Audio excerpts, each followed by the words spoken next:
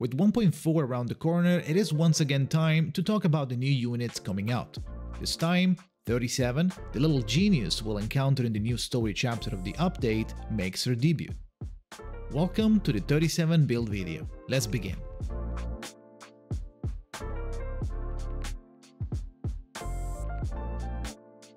"37 is a mental support DPS that uses Eureka, a special meter that empowers herself and her allies.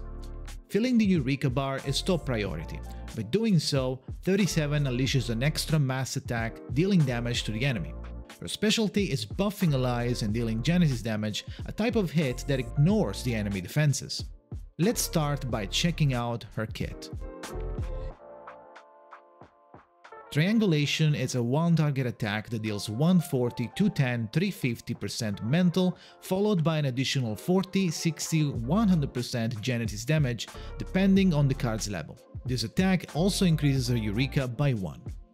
Her second incantation, Curve Mapping, is a mass attack that hits 2 enemies, causing 70, 105, 175% mental damage, followed by an additional 40, 60, 100% Genesis damage, and gives her 1 stack of sturdiness. Lastly, her ultimate, Kingdom of Geometry, buffs all allies and gives them 2 stacks of numerical perception, increasing the damage dealt by 10%. It also gives her 2 points of Eureka and 2 stacks of Enlightenment, which increases the damage of the next incantation's Genesis damage by 100%. As you can see, her kit revolves around Eureka and Genesis damage. Your top priority is to try and fill the Eureka bar as fast as possible to unleash the extra attack. This task is made easier by her Insight, that introduces new useful mechanics.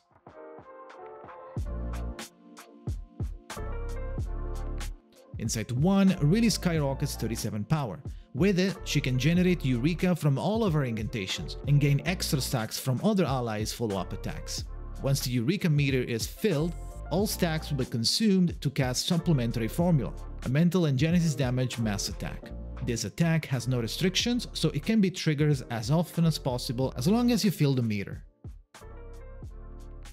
While the other Insight levels don't give more Eureka gain, they still enhance her power. Insight 2 increases the critical damage by 15% upon entering battle, and Insight 3 increases her critical rate by 20%. On top of that, it also makes all of her Genesis damage able to crit.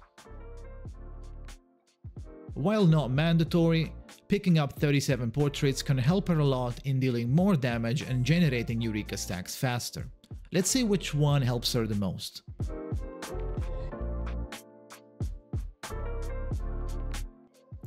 P1 and P2 increases critical rate and supplementary formulas damage. P3 helps with Eureka gain by changing the number of stacks gained by the ultimate to 3 and adding 1 extra layer to the Enlightenment buff.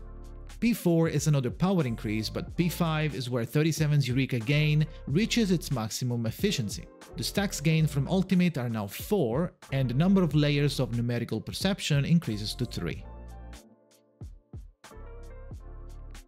Now that we know what is 37 capable of, let's talk about how to build her. First of all, the Psychube.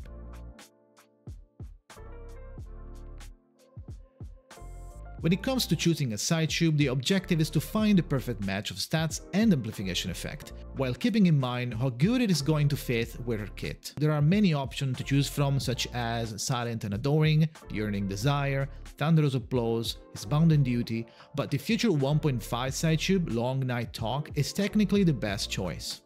Even without amplification, it's the most powerful choice available. If you're interested in checking out the calculation, you can go and check the links down below. But another important part of any character's build is the resonance.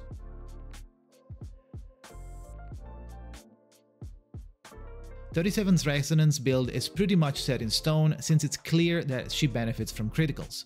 Here's 2 potential resonance options that you can use.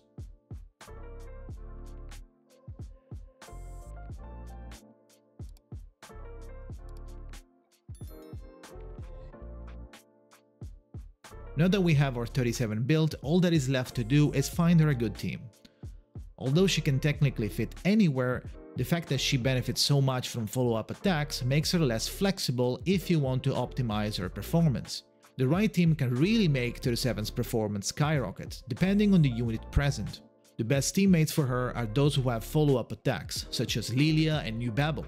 But there is another, more powerful unit coming in 1.6, which is indubitably the best partner for 37, Chunyangsi. Chu's kit is filled with follow-up attacks, making 37 gain her stacks extremely fast. With Chu in the party, 37 damage increases so much that it becomes a full-fledged secondary DPS, while also retaining efficiency, considering that her supplementary formula is an extra attack and it doesn't consume any action points. When it comes to other roles, the best choice would be 6 with his multitude of buffs and Tooth Fairy, which increases the critical rate and damage thanks to her Baby Tooth passive. Here are some team examples for 37. Feel free to replace some of those units with whoever you want, as long as you cater to 37's kit.